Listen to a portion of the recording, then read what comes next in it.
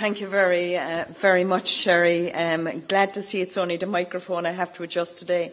I usually start speeches by saying that if I ruled the world, when someone came into the school and said, well, if you were president for today, or if you were Taoiseach for today, or if you ruled the world, what would you do? I usually say I'd make podiums smaller, because I'm usually sort of doing this behind him, but thankfully there's a recognition that, as my father used to say, the best of goods do come in small parcels. And my mother would always whisper as she passed, and so does poison. We were taught resilience from a very early age. Get over yourself. Get over yourself. But thank you so much for the invitation, and why I jumped up because I usually, when I'm listening to speakers that interest me, I usually forget that I'm the round-up speaker, and I've often actually been sitting in the audience when someone introduced me, and I'd look right and left. Jeez, that's me, and have to get up and speak. But that sometimes happens to me, especially when I'm listening, as I say, to people that intrigue me and interest me. And nothing interests me more than mental health. My sister-in-law says that the reason we're so tolerant in our family is that we know we're so near the edge ourselves, and I think that sort of confirms some of what Pat was saying. And it is true. All of that is true, and I think it is about the normality of it, the human condition that is the times that we feel emotionally frail, and sometimes when we feel very mentally fit. I think the crossroads that mental health finds itself at is not, I would disagree with Maria, it's not about what road we will take. I think we know the road we will take. We understand the road we will take. The path is very clearly laid out for us where we need to be. I think the crossroads is about language, and how we describe it, and how we define ourselves, and how we define what is mental wellness or emotional wellness, or how we describe that in the future, because I think the connotations of the past still come back to haunt us every single day of the week. I can look within 5 minutes at what used to be Our Lady St. Anne's and the beautifully situated area in Cork City, looking down on the Lee, which had 1,000 people living in it, and that did not include the staff. St. Senan's in Wexford, equally the same. And we could all, within our own areas, Sligo, we all know exactly where those institutions were and what they meant.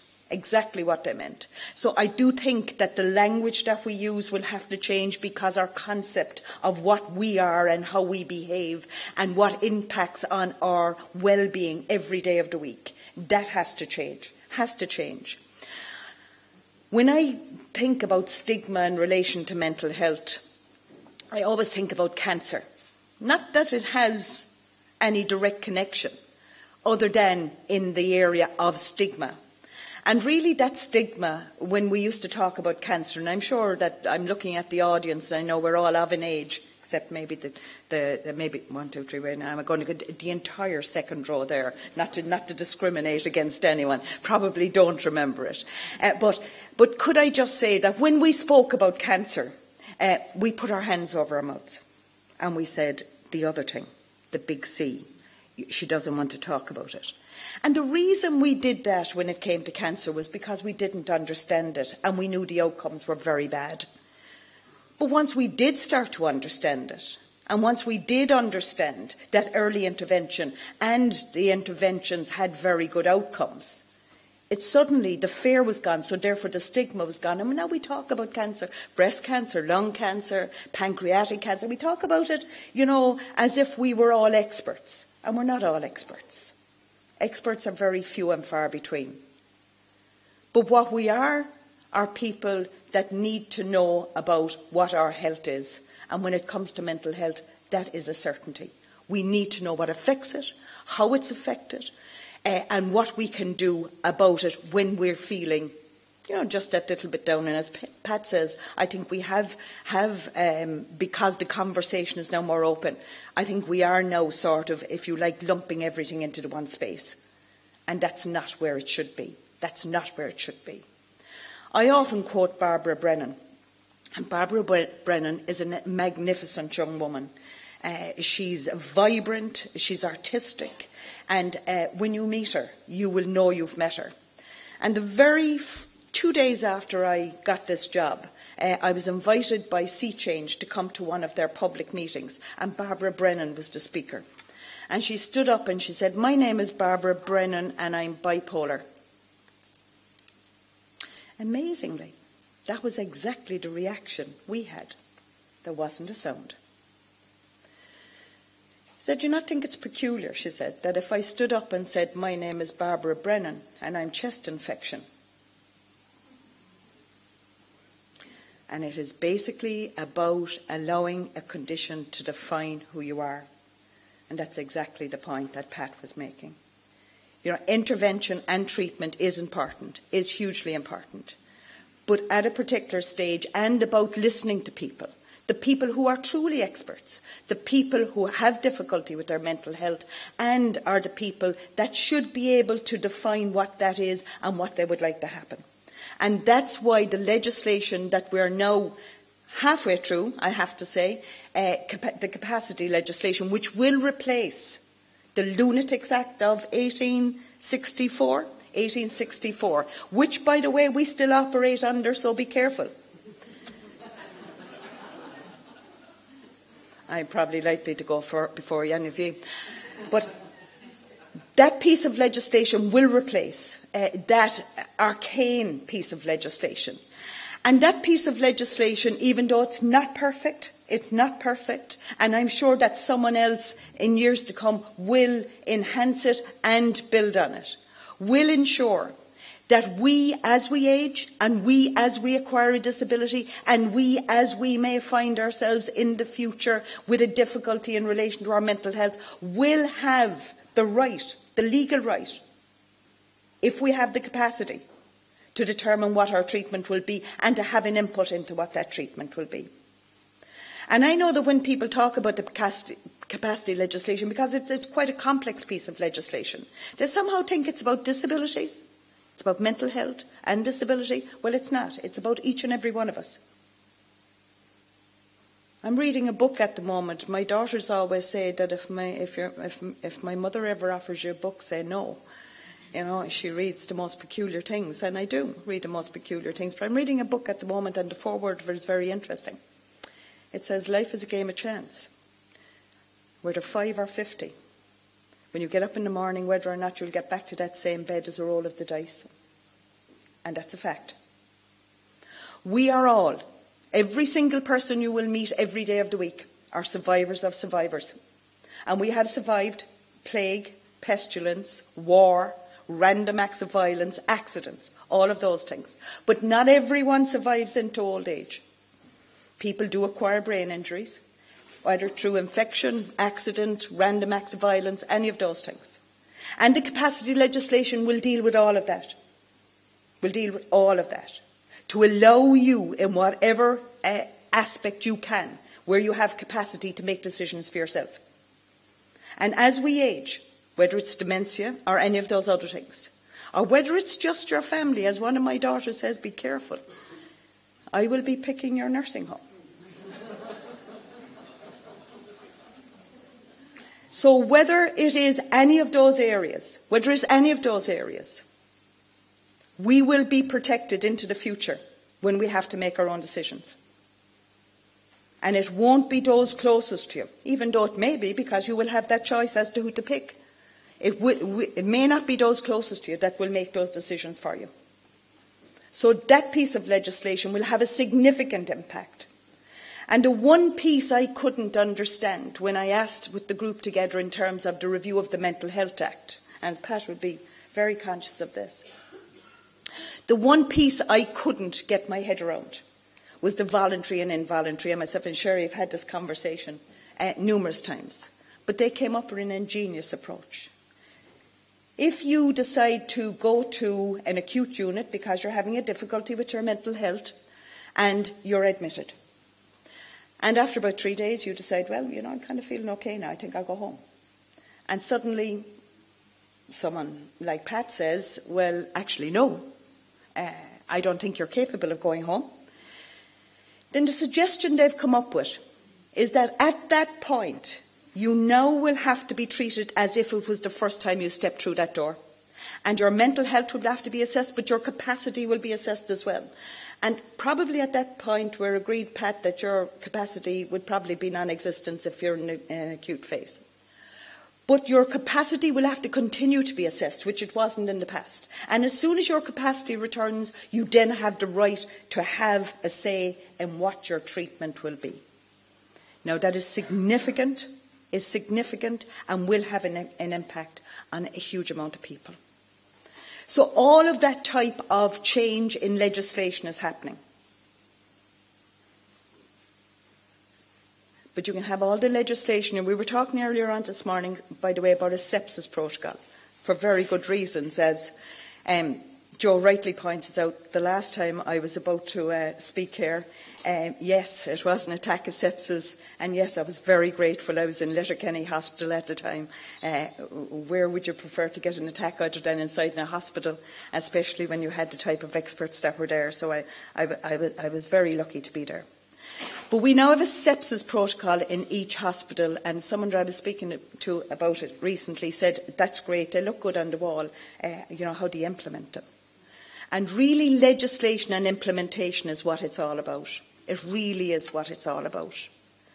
And we have to make sure that those we are training in the future, and those who will buy into the process of that type of implementation in relation to legislation and the rights, the fundamental and human rights of people, even if they don't have capacity and if they have a difficulty with their mental health at that time, is going to be hugely important.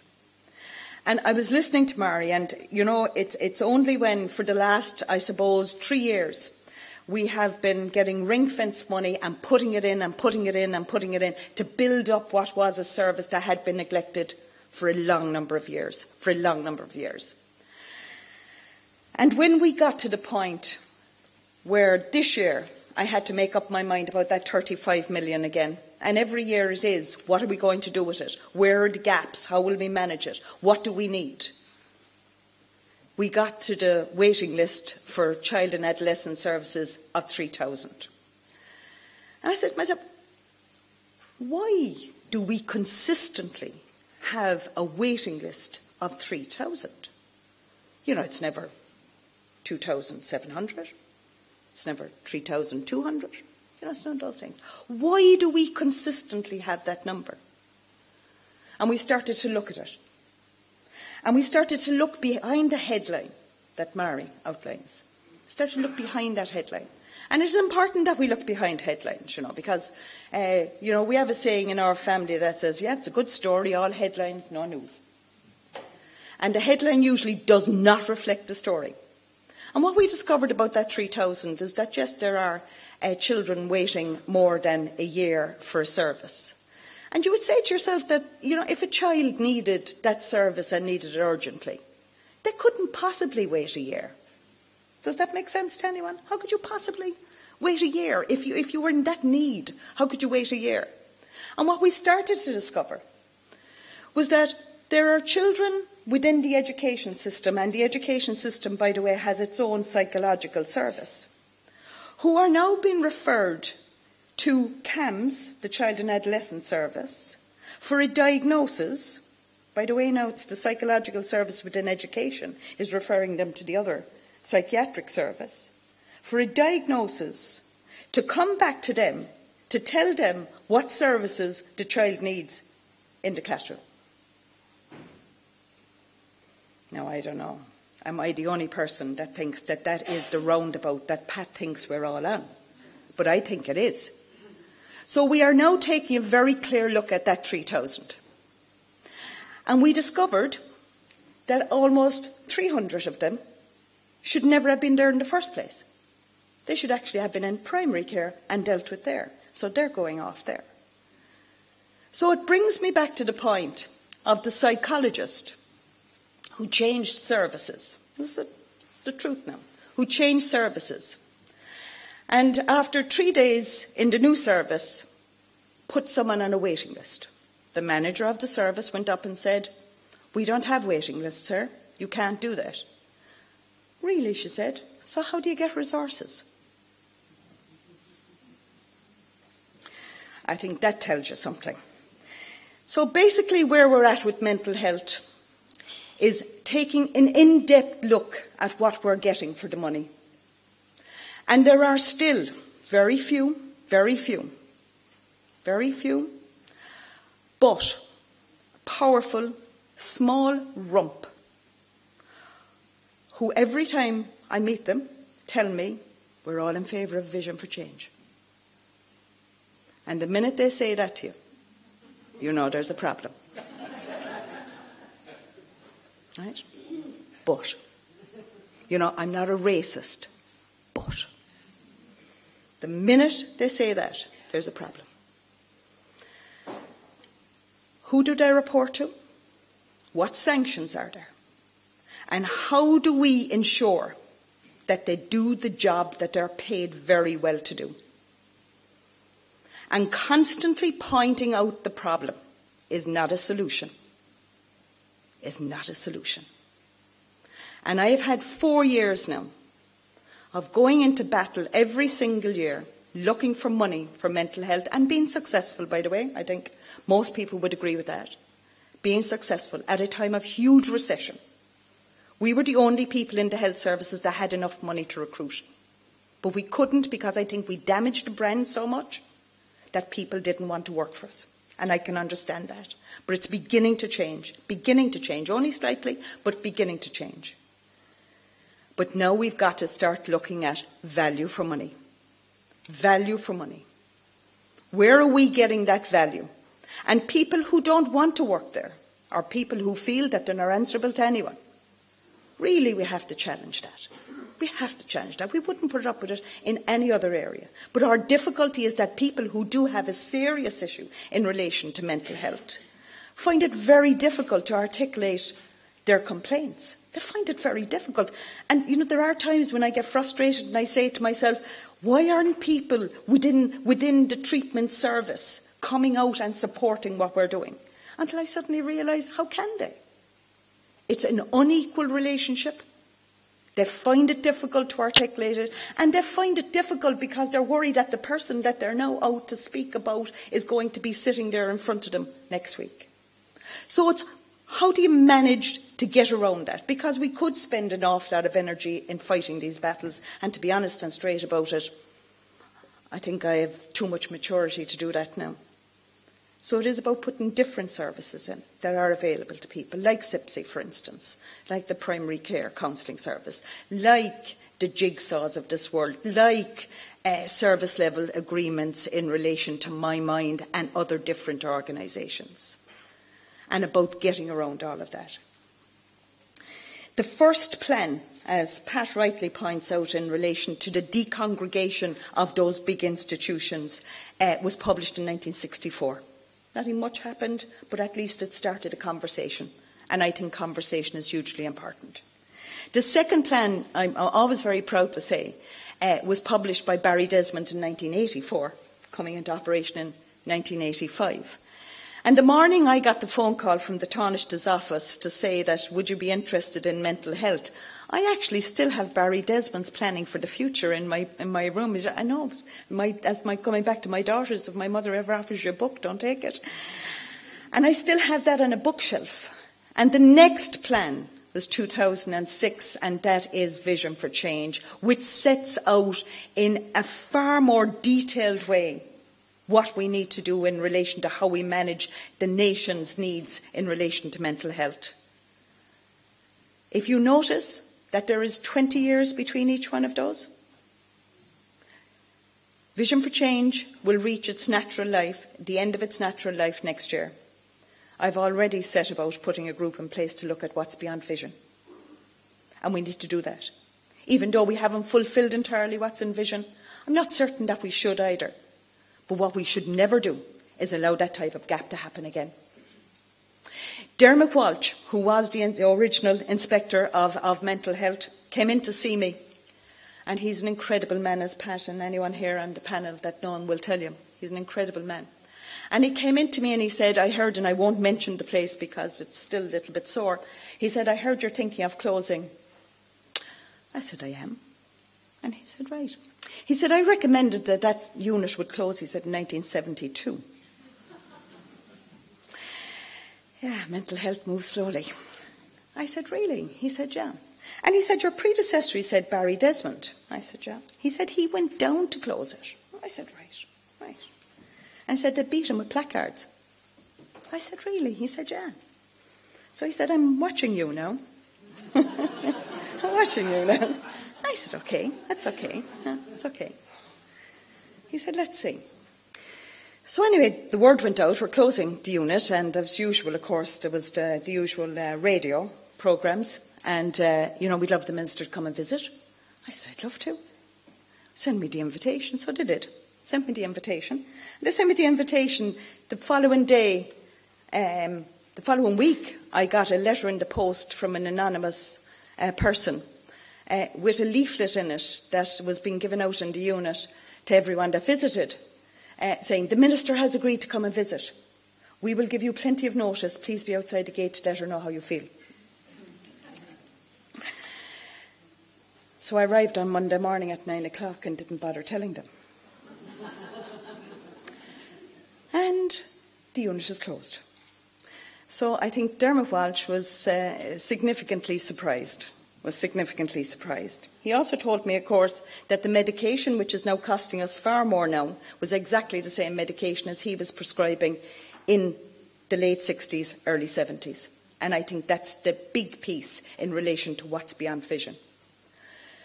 But if you think that was interesting, I'll tell you a better one. And this is the one that really gets to me. You've gathered by now I'm no expert on mental health. I just know how to get money and how to develop legislation and give instructions. That's all I know. About once or twice a year I bring together all the psychiatrists who are in charge of the entire country. There are about 10 of them, Pat, about 10. And they come in and they sit down and we have a chat about what's happening and where the gaps are and, what they think should happen next and where there are difficulties and where there are huge problems. Our last meeting, one of them did all the talking, Justin Brophy, he's a great guy. And when Justin stopped, I looked down at a guy that I would have huge respect for down the end of the table. And I said, Noel, I said, you're a typical psychiatrist. I said, you haven't opened your mouth all day. You see, I think psychiatrists get money for jam. That's a joke. No, Pat, I'm not saying. That really is a joke. I'm in enough trouble with psychiatrists. I really think that's a joke. But he says, he said, if you were to ask me, he said, what really upsets me? He said, what really upsets me, he said, is the doctor that rings at 5 o'clock on a Friday evening with a child that's very distressed and I can't get a bed for them. And I know that their poor misfortunate parents are going to have to deal with that distressed child for the whole weekend. Now, I don't think there is anyone in the world that wouldn't, that wouldn't go to their hearts. And I said, that's a problem, all right. And the guy sitting next to him said, yeah, what really upsets me is the virtual patients. And I just went around the table, pretended nothing. And that Friday afternoon, I sat in the car, it was about 7 o'clock in the evening, and I sat in the car, I just finished doing something, and I said to the guy that drives for me, Jack, I said, Jack, do you know where such a place is? I do, he said. I said, right. I said, drive me down there. So we drove down and we knocked at the door and a very surprised nurse came out and I said, are you in charge? And she said, no. I said, well, then will you get me someone that's in charge? So she did, a very polite young woman. So he came out and we had a chat and I said, he said, would you like a cup of tea? I said, I'd love one. I really would love one.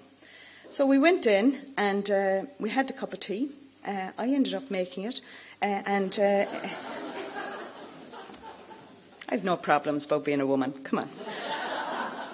So I did that, and with that I said, how many people have you in? How many children have you in? They're usually not really small children, they're usually sort of mid to late teens, usually. And 11. Oh, I said, that's okay. And how many staff? So I told me that. And I said, that's okay. Yeah, it's okay. So we had another cup of tea. And I said, you do know now, I said, I'm going to want to meet each one of them individually. And he pulled out the list and told me he had 6.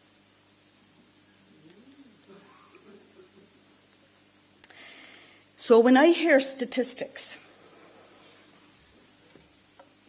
I now say to myself, is it true? Is it not true?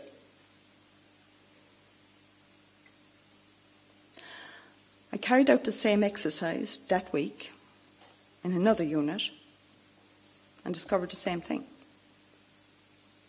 So, you know, as Pat was saying, it is about what impacts on us. How do we deal with it? And if we're not all in this together, and I'm not just talking about you and me now, I am talking about the people that we pay to carry out this job. If we're not all in this together, then it's going to be a continuous row. There's going to be mistrust built up, and we really need to ensure that when we say that a service is going to be delivered, that service will be delivered. Because it's unacceptable that when people are in distress and when people do need help, that if I say I've set aside 5 million for that project and that project is not being delivered, then really it's unacceptable for me as a politician, because the first thing I'll be accused of is telling lies. But more than anything else, it's unacceptable for those who need the service. I think we have made enormous strides in this country when it comes to mental health. And coming back to Sherry's first remark, she is dead right. The fact that we are speaking about mental health so openly and in every context means that we have made progress.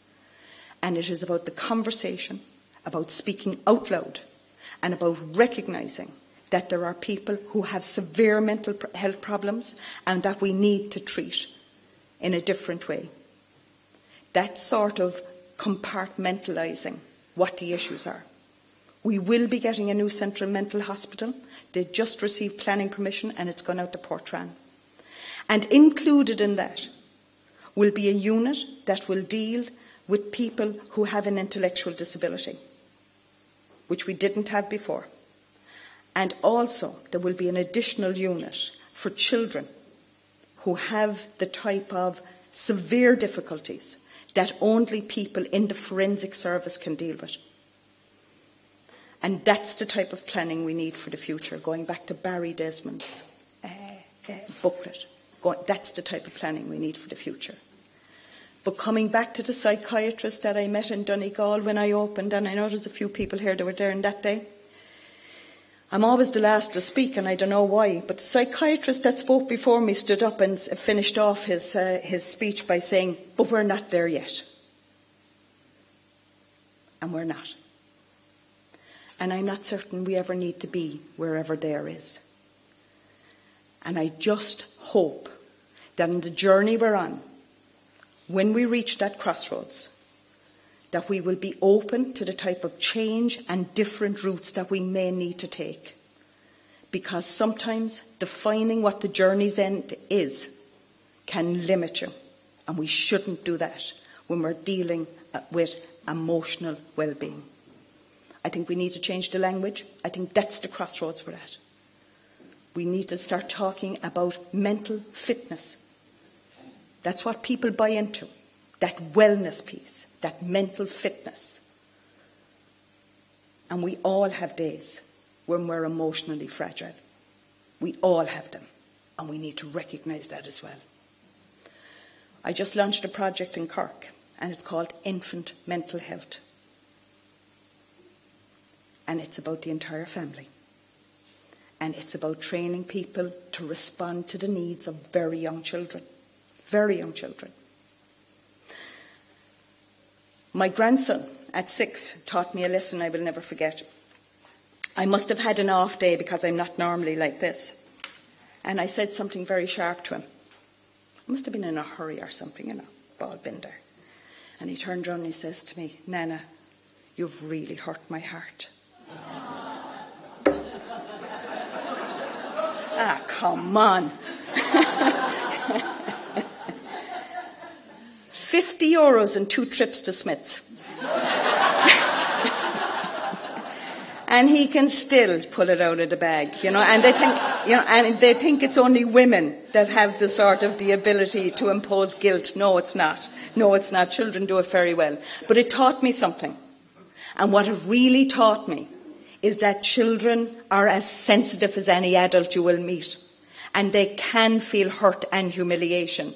And they sometimes feel that humiliation on behalf of others, like their mother or their brothers or their sisters, and not necessarily on behalf of themselves. So it is about the whole being, and it is about from the time we're born. We don't learn disappointment, we are taught it. We don't learn emotion, we are it. So I hope that when we think about mental health, that we think about it not just in the context of services, but in how we react on what we are. Thank you.